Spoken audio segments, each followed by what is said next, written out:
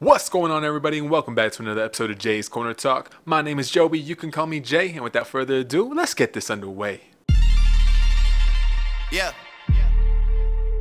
For the dogs, though. Today we are going to do a quick opening. Like I said, it's going to be a quick video. We have 10 blisters right in front of us, and then 10 and 11 blisters, and one 3-pack blister back there. So we're going to open all of them up. Kind of just want to get a feel to see what the pull rates are if you're buying singles versus, you know, that ETB. Here's a code card for you guys if you want it. So there's 11 packs right there. Let's go ahead and break into these. All right, y'all. You had a chance to, I'm hoping you guys had a chance to watch that other video. Thank you for everybody that did. If you haven't had a chance to watch my previous Pokemon video, make sure you go ahead and do that. I will leave the link on this video as well. Bergmite and Tropius non-holo is our first non-hit, first rare. If we're able to pull a Rayquaza out of here, that will make my day. I'm not gonna lie, that will make my day. There's that. Scrafty. Seismitoad is our holo. I mean our rare, non-holo, unfortunately. Let me know down in the comments if this lighting is a lot better. Let's get into this next pack though.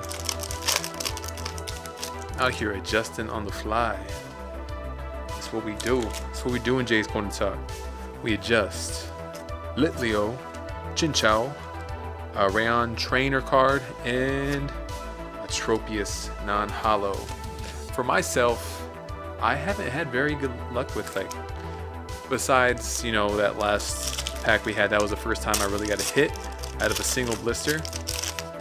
And I mean, it was an alternate rare, so I guess I can't complain too much. But other than that, I really haven't had too much luck with the hits. Copycat, Askew, Bagon, Woo Woo, Timpo, Sayayay, Rayquaza counter. Let's do it. Aroma Lady and ooh, yo, another all art Espeon V alternate art, my favorite evolution. All right, I was talking crazy right now. I take it back. We are pulling some heat. That just made up for the previous packs that we missed out on. Oh man, we're going through these all arts. Get that sleeved up. That is a sick artwork. I love this artwork right here. Look at that. Espeon V, and I was able to fix the lighting. It's a lot better now. Oh my goodness. I mess with that. That is what's up. Let's go. Alright guys. There's that right there. Have you guys been picking up, you know, booster boxes, singles, blisters, those 3-pack blisters? What about those ETBs? I've heard bad things about the ETBs actually. Let me know down in the comments what you guys have picked up, what kind of merch you guys have picked up from Evolving Skies, because I want to know. Herdier reverse and Duraludon VMAX. Don't think I've pulled this one. I'll have to double check, because if we've pulled it, we'll be giving it away. Nice.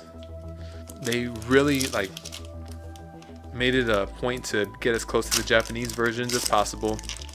Made it a point to make sure like the artworks came out real clean, nice and pristine. You can appreciate that. Even though even though there's been a lot of issues with the cards. Look at that. And I'll be cool. A Ludicolo holo. We are more than halfway through these packs right here, and we have 2 nice hits right over there. Let's see if we can keep up. Oh no, we're not gonna have a hit. Green code card. We'll go straight through. Drampa. Another Sylveon artwork. Are we gonna start a new streak right here? Look at that Pikachu. Pika. Oh, did y'all see something? I sure saw something. Leaf Energy, Rescue Courier, Scrafty, Ursaring, Pikachu, Applin, Lillipup, Emolga, Tentacool, a Wishy-Washy, and let's go! Leafeon VMAX, our first Leafeon. We have not got any. This is the first time we're seeing Leafeon at all. Leafeon VMAX, oh man. The hits we've been getting are really good. Super good. First time pulling that Leafeon. Leafeon, not my favorite evolution, but geez, finally. And actually, I don't have anything, I don't have a Vaporeon at all either, so that's going to be the next one on the bucket list.